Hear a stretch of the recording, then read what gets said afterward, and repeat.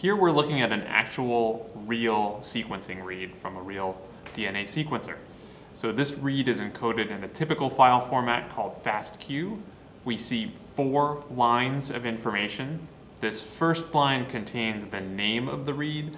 The name of the read might encode some information about the experiment that it came from, maybe the kind of sequencing machine that was used, maybe where on the slide this particular cluster was located. But none of this is really information that's going to have a bearing on what we do with the sequencing read. So we're more or less going to ignore the name line for now. The second line is the sequence of bases as reported by the base caller. This is a very important line. This is the sequence of the read. This third line also can be ignored. It's more or less a placeholder line, so we can ignore that third line. And then the fourth line is a sequence of base qualities. It looks pretty strange the first time you look at it, but as we'll see, this string encodes the base qualities for the corresponding bases in the sequence line. By the way, a typical FASTQ file is just a bunch of records like this, all concatenated together into one big file. So I'm showing you a picture of the beginning of a FASTQ file here. It's just the first 5 reads worth of the FASTQ file. But as you can see, the FASTQ file is really just read after read after read, a set of 4 lines after another set of 4 lines, etc. Let's learn more about that fourth line, the base quality line. So the characters in the base quality line match up with corresponding characters in the sequence line. But what do one of those base qualities mean? So like, what does this H right here mean in the base quality string?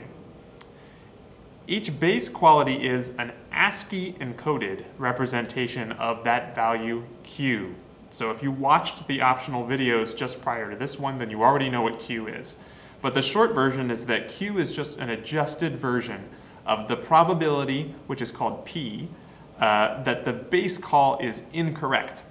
So when Q is higher, we can be more confident that the base is correct, and when Q is lower, we're less confident that the base is correct. And if you want to see more details about why we would use this particular scale for Q or how we would go about estimating the probability P, you should watch the optional lectures that come right before this one. So I said that the quality values are ASCII encoded. In other words, we're using a character to encode an integer. And this table here is called the ASCII table. It shows the mapping between characters and integers. And the letters on this diagram are pretty small. But for example, if you look right here, you can see that lowercase m, one of the characters is lowercase m. It maps to an integer 109. Right? So base qualities are numbers. They're not necessarily integers. But we want to encode them as characters somehow. So how exactly do we do that?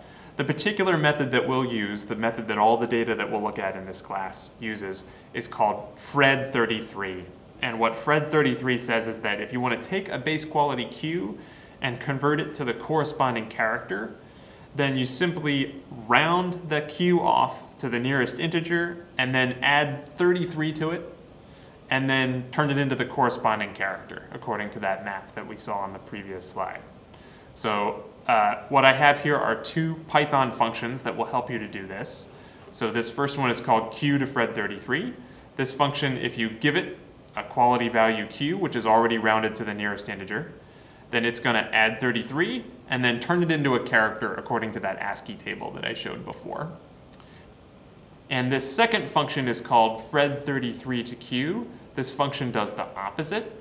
So if you give it a character that is the FRED33 encoded quality value, it will turn it back into Q for you. So it'll, first of all, take that character and turn it into an integer, and then second of all, it'll subtract 33. So these 2 functions are the inverse of each other. And you don't have to memorize these functions. They'll be shown to you and used in the following practical session.